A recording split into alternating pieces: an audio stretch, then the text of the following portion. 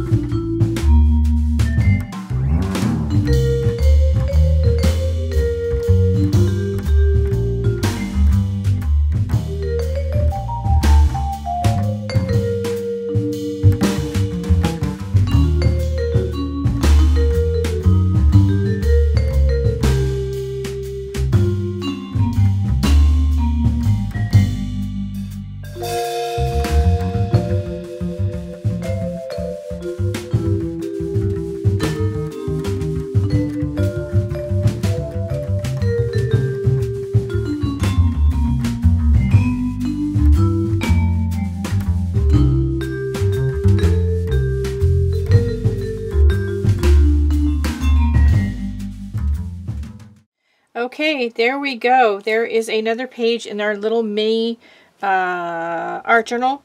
I used some of the collage tissue, I'm sorry, confetti tissue in the background. It didn't turn out the way I thought it would, but I like it. So we'll have to keep experimenting and playing with it. Anyway, that's it. That's one idea. I hope that gives you some idea of what you can do. Please think about supporting my channel by going to the YouTube channel's main page and hitting that fan funding button, or going over and shopping in my Etsy shop. The link is in the description below. And don't forget the most important thing. Go out and have a great day and do something nice for yourself, because you deserve it, and I'll see you later. Bye, guys.